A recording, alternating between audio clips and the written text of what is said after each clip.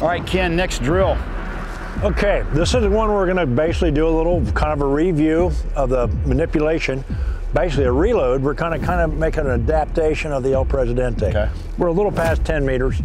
I'm saying to come up, give me a burst on each target. Gun should be empty. Reload, burst on each target again. This should be interesting because from what we've seen, there's a big difference between how easy it is to reload these 3 different guns. Oh yeah, and this is gonna be the hardest one. Oh, without a doubt. All right. All right, is the shooter ready? Ready? Stand by.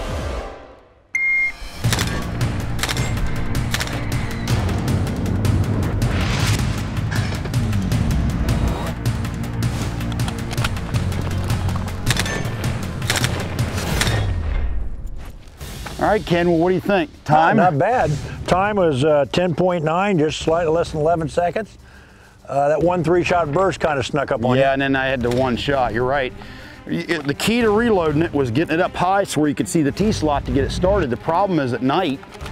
And as you've seen in some of the old training films and stuff, you see the guys actually flip the guns over to load the magazine. Put it in. You know, Ken, as far as reloading, I don't know many guns worse than the Thompson. Yeah, it's got to be one of the worst. Yeah, without a doubt. Well, let's paint them up. We'll get the grease gun. Let's give it a try. Ken, El Prez grease gun. Hey, M3 grease gun. Actually, we're going to see, you've got a bit of an issue here with the Thompson and the grease gun. It's really set up for right-handed shooter. It's going to take a little bit more manipulation skill, but I think you'll be able to do it. Okay. Okay.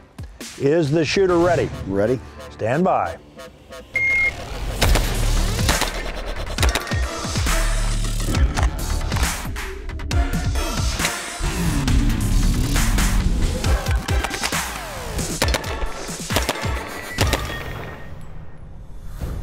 Now, good news is reload went better than I thought it would. The bad news is I've pulled a couple shots off the first target. Yeah, time is 11:22. Actually, it was longer than the Thompson. Yeah. Now, and the other thing is I got in that 2-shot burst mode and I was able to let off and the bolt was locked to the rear. You know, you and I both know in the real world that bolt's going to be forward. You got to rack it. It'd even take probably add another second. Yeah, absolutely. And the reality is, if you'll notice, their shots were off to the left. In fact, if you look at your grouping, it's off to the left. So yeah, that didn't go as well as we wanted it to. No, But interesting. You know what?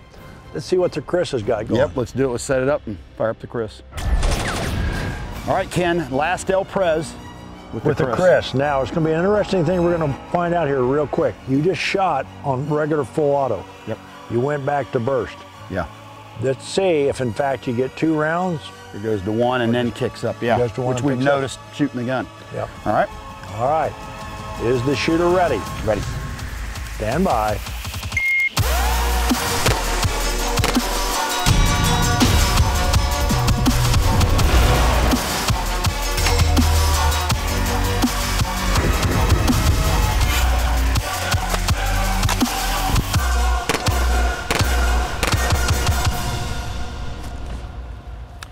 Well, you know what? We got 2-shot burst. Yeah, and performance-wise, both time, a little over 10 seconds, and hits, best performing gun. Yeah, it was, without a doubt. Part of it is fast cyclic rate, 2-round burst really was an aid here. Manipulation of the gun as far as dropping the magazine, loading a new one, bolt was to the rear. Yep. Even if you use the left hand, hitting that bolt release. Yeah, for me, I got to come over and hit the magazine release with this finger to drop it and then come over and hit the bolt release. For a right-handed shooter, it'd be even easier. He hits it here and then he comes up. I mean, in terms of reloads and sending the bolt forward, this is way ahead of the other 2 guns. Probably, particularly this drill, it's yeah, this was, I think this was the clear winner. Yeah, hallelujah.